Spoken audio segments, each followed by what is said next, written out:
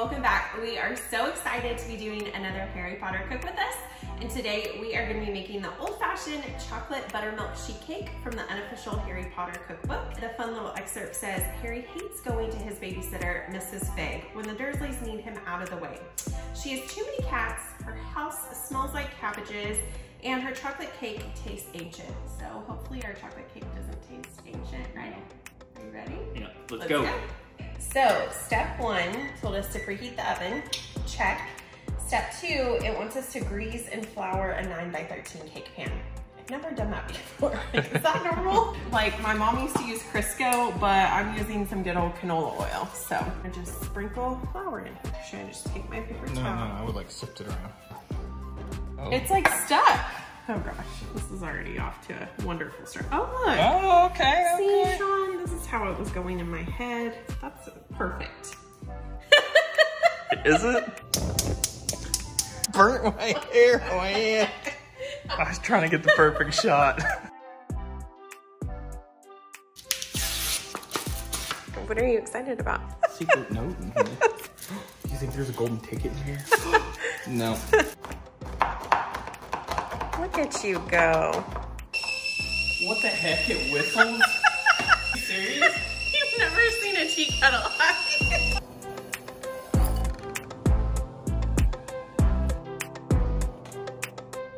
Okay, so now that you've added the boiling water to the chocolate and coffee mixture, you want to set a timer and just let it set for 5 minutes. And then once the 5 minutes is up, then you will whisk it until smooth. All right, so now we're gonna mix all of our dry stuff together? Is that right? Yeah. Yes. So, flour, sugar, cocoa, salt, baking soda, baking powder. Good job. All right.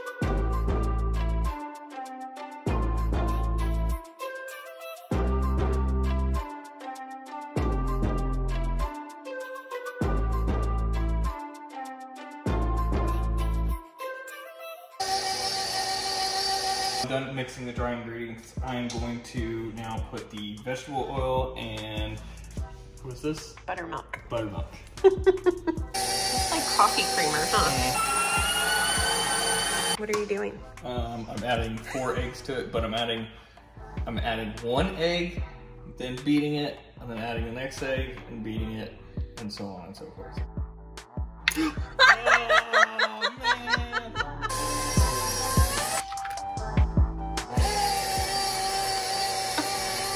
It's just like... He's like, don't mix me. Oh my gosh. Seriously? That's hilarious. Like, nope. All right, buddy. Sorry. Oh, there he goes. Next, we're gonna add our chocolate and coffee mixture, and it says in there to do it on slow, otherwise it will slosh around. It's still thick on the sides. I can feel it.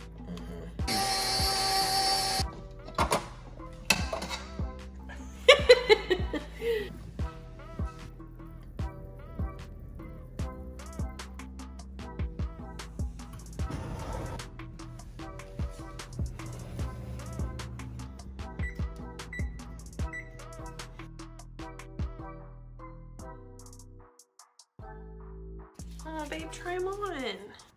Harry Potter.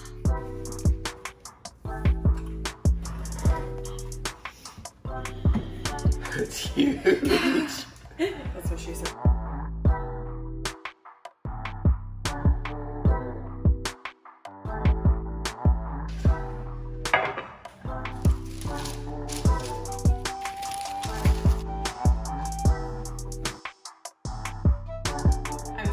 It looks so good. It's so cute. So with this cake though, Sean had a great idea. In the recipe, it calls for once the cake is done and cooled, you're just supposed to powder it with the powdered sugar. But he pointed out it wasn't gonna look Harry Potter. So he had the brilliant idea to just print some Harry Potter glasses and of course the famous lightning bolt scar.